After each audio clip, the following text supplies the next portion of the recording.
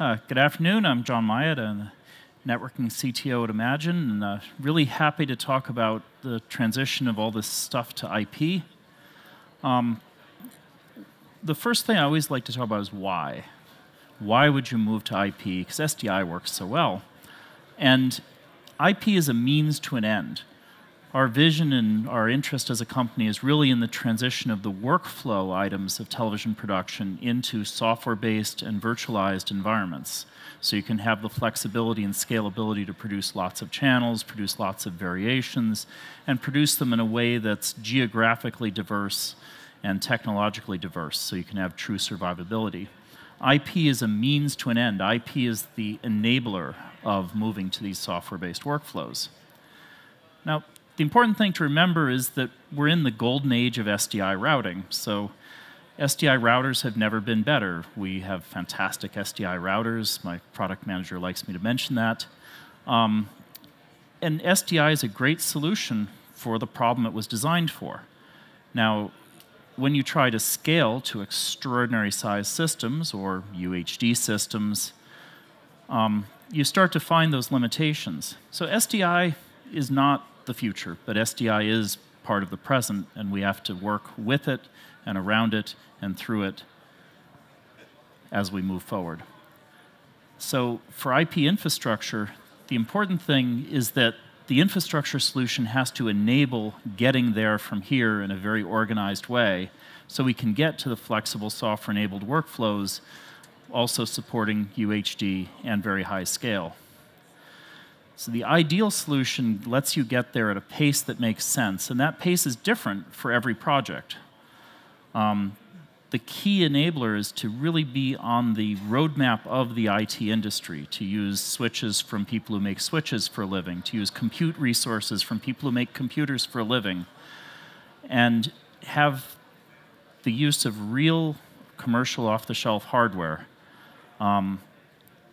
Similarly, the workflows that we do today don't change as fast as the technology. So there will always be production, there will always be playout, there will always be distribution, and these workflows change at human pace, whereas the technology which implements them changes faster. And the transition to IP, while it enables growth, it can't presuppose growth. It has to always be a correct size solution for what you're building today and what you need next year. Now, the important part as an industry is for us to do IP in a standards-based way. While we would prefer, of course, that everything you ever purchased was from Imagine, there are some products we don't make. We don't make cameras, for example.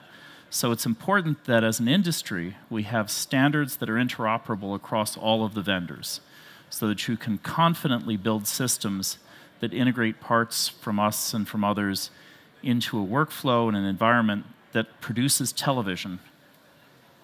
Now, I've been deeply involved in the development of these standards, and there are a number of open public standards and interoperable products. So if you've been to the IP Showcase Zone, you'll see many, many vendors all together working in SMPTE 2110, and that's a really profound achievement. Last year, there was a smaller event structured just around 2022-6, but this year, it's entirely 2110.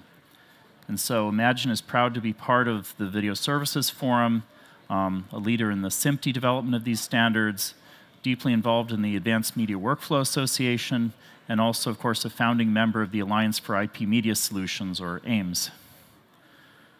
Now, IP transport standards are not new in SMPTE. We've had several. So there's the 2022 1234 family, which is all about transport streams on IP. There's the 2022 5 and 6 family, which is about carrying SDI over IP. And these are all multiplex standards. So what's carried in that stream is a mix of video and audio and metadata. And if you're a recipient of a stream, and say you're the audio desk and you wish to get the third audio channel, well, you wind up taking the entire signal just to pick out one audio channel. So there's an efficiency problem there that's quite significant. Now, IP itself is a multiplex. So if you take your Ethernet cable, there's many, many signals in it. So why would we put a multiplex inside another multiplex? There's no sense to that. So that's really what drove the development of SMPTE 2110, was recognizing that the IP fabric could combine video and audio and yet have them be all separately routable and separately switchable. And so that's the promise, especially in live production, that the audio desk can take just the audio, the video switcher can take just the video, the other processors can take just the signals they need, and everything is dealt with in the IP infrastructure carefully. So the SMPTE 2110 family is broken into multiple parts. So there's a system overview and a timing document. There's the uncompressed, the core video standard. There's the core audio standard, which is compatible with AES 67. And there's parts to deal with non-PCM audio and with ancillary data and so forth. I'm very pleased today to say that the core parts of the standard, the video and the audio and the system architecture, are in fact approved documents within SMPTE. And as the editor of the document suite, I'm really pleased to have that part of my life back. We'll see what next week's meeting is. And the other parts are well on the way, of course. There's drafts and everyone's involved. But now as an industry, we can transition from talking about, when will this standard be done, to how do I design systems that actually produce television? What are the design considerations? Because as an industry, we have 30 years of history of how to build SDI infrastructure. There's a lot of things we do without thinking about it because we've done it that way and we've learned that that's a good design pattern. As we move into IP, what is the design pattern? What is the standard way that works for everybody? So a few things I want to mention. As you're contemplating a project, the important factors to get in your head up front are really around these questions. There's scale. How big a system will this reasonably grow to in the life of the project? Because that helps you make some decisions about the equipment you purchase, about how you wire it, how you organize it. How many inputs, how many outputs. Not so different than SDI projects, really. You have better choices in IP, but you still have to think about scale at the beginning of the project. You have to think a little bit about capacity of the video formats. Does this have to do UHD? Does it have to do a lot of UHD or just some? That's important as well. And then the big consideration in IP as you plan projects is really around the devices you'll have, and will they natively speak IP, or do you have to furnish gateways in front of them and behind them? And projects today are a mix of the two. Many products that are new have IP interfaces built in, some do not. Over time, that will all shift. So, of course, you need gateways for anything that doesn't have a native IP interface. The second thing that's very important in IP is to think about redundancy architecture. An SDI, usually you had a patch bay was your redundancy architecture. In theory, if the router failed, you could patch around it. In practice, that was really hard to do, but it made you feel good. In IP, we actually have the opportunity to have a true redundancy architecture. So, what if a switch fails? What if a cable fails? What if a optical link fails? So we use the 2022-7 architecture of redundancy. Every signal is sent down two paths through two sets of fibers, two switches, converged at the end. This provides coverage for all manner of failure modes. This is actually a more reliable system from a mean time to failure engineering sense. It's a more reliable system than SDI. So it's a domain that we've not been in before in television, that all of these things, every single signal, has a redundancy plan. Now, part of designing these systems is really thinking through the capacity. So in the spine and the core switches, we really advocate using 100 gigabit ports. The 100 gigabit ports are the new normal of the IT industry. Yes, you can still buy 10s and 40s and so forth, but that's 2 years ago technology. The 100 gigabit ports really provide huge scale. So sitting through on the corner over there, we have a Arista 7504. It's got 144 100 gig ports. From a bandwidth perspective, that's about equivalent to a 4,000 port SDI router. Nobody ever built a 4,000 port SDI router. But that's the smallest modular switch they make. If you need a larger one, glad to talk about that. Now, signals links that are full, so if you have, say, a multi-channel gateway like our SNP, 32 signals in there, that 100 gigabit link can be pretty full. That goes straight to the core. There's no reason to take that through leaf switches and other things. If you have, say, applications running in a blade server where each one makes a signal or makes 2 signals, there you really want to use the aggregation switch inside the blade server to aggregate those things.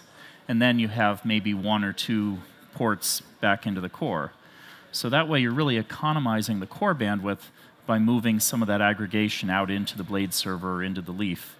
Similarly, if you have other devices that are still in 10 gigabit, or maybe they have 1 or 2 signals per link, the aggregation switches will map that up into hundreds, so that again the signals that go to the core are really quite dense and quite full. This architecture lets you really economize the size of the spine, or the size of that core switch, and that tends to be a cost driver in projects, how big that core switch needs to be. So if you're going to economize something, that's probably the place to start.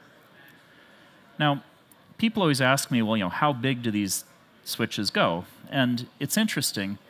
There's what I think of as small spines, so 32 or 36 or 48 port, box kind of switches, and they come from Arista and Cisco and HPE and other, usual providers of high performance networking equipment. And so something like, that 48 port switch there, that's, like a 1500 by 1500 SDI router. That's pretty good for a 2RU box, right? And then when you need larger, really very, very large switches exist. And so, between Arista and Cisco, they make sizes that are all over from, large to very large to really quite large. The good news about using commercial off-the-shelf technology for the core switching and the aggregation switching is that it gives you choices. So you can get the switch that's the right size for your project. And it gives you economic choices. Maybe you have better relationships with some vendors than others on the switching side. Maybe your corporation has a fantastic deal with one of them or something. Using the commercial off-the-shelf technologies for the switching architecture gives you the opportunity to pick the right size thing for the job you're doing. Now, there's kind of 3 design patterns to approaching an IP-based plant. So one of them is to say, well, I'm mainly an SDI plant today, but I plan to add some IP stuff in the future. And so for that, often we will use SDI routing. Remember, it's the golden age of SDI routing. And we'll drop in some IP cards into the SDI router. So that gives you bridges out into the IP world. It lets you add some IP-based workflow items, but still be based on kind of an SDI in the center approach. It's a very, very low-risk approach. It's a very, deliver and ship and work instantly standard method approach. Another way is to go straight to the end. IP core. Some things are connected directly to it, and then there's gateways for things that are not. This is very, very popular as well. This is the most cost-efficient way in the IP side where you say, okay, I'm going to go straight to IP, I'm going to do everything in IP, and I'll just accommodate the devices that need accommodating with gateways. And then there's a down-the-middle approach that says, well, I'll have an SDI zone that's SDI, I'll have an IP zone that's IP, I'll engineer the tie lines and controls between them. And that's also a fine approach. Really, the choice between these is an economic approach and a project management approach. You have to design for your circumstances and your particular needs and wants. And so each of these approaches makes sense. We've had customers take each of these approaches. But it's important to think through that from a control system perspective, we can do any of these. It's really a matter of saying, okay, what is the right design methodology for your site and for your needs? Now, the UHD transition presents some especially interesting problems because UHD, of course, now that HD is all easy and 3 gig is pretty easy, UHD is, of course, 4 times the bandwidth. And it becomes a particularly cost-effective challenge in multi-viewing. You say, how do you organize having high-resolution multi-viewers, particularly in something like a mobile unit where you've got a lot of multi-viewers and a lot of operating positions, and you're going to do a UHD production? So the design approach is to make a HD resolution version of every one of the UHD signals, at least for the purpose of multiviewing. And so the multiviewer array maintains sort of the scaling and sizing and costing, importantly, that we achieve for HD, but yet you can do UHD production. So this is a key feature in many of our products to create that representation of the UHD image suitable for the multiviewer array in order to effectively manage the total system cost.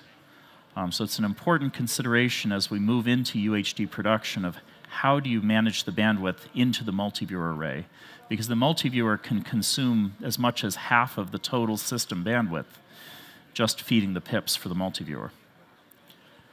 So rather than just talking about the generic, I thought, well, let's talk really about the specifics of a real project that we're right in the middle of executing for our customer TPC.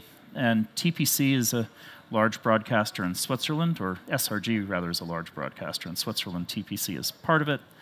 And they're building a UHD mobile vehicle. And we're pleased to be a part of the project, along with several other vendors who are involved in the project.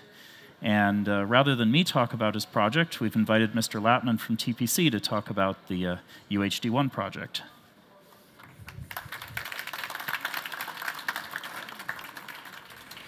Hello, everybody. I think it's very helpful for you also to understand what's a customer's perspective in this approach. And I would like to explain you why we are building a UHD IP-based truck. That's basically how it looks like. So as John just mentioned, we have two Arista switches, quite powerful ones, as core. And unfortunately, we need these processors because many of our devices are not yet ready for IP. So basically, cameras, vision mixers, and things like that are connected via these interfaces. But also, the multi-viewing part is completely IP-based. So we will have a proxy level, a 3 gig proxy, HD 1080p 50.